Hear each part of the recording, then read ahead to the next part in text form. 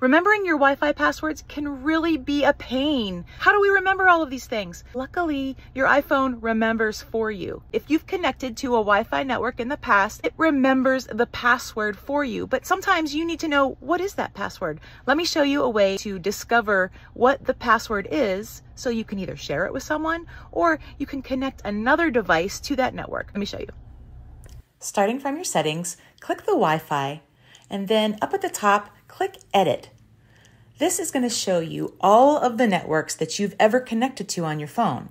But here's the cool part. If you press the Information button, which is this circle with the I in it, it will tell you the password. Let's choose one. All right. And if I click on the dots, look at that. There's the password. Now I can simply copy the password and I can share it with someone, or I can use it for whatever device I need to log into. I could also screenshot it, like in this message, and send it off. Easy peasy. And make sure to like and follow for more tips and tricks from a tech girl.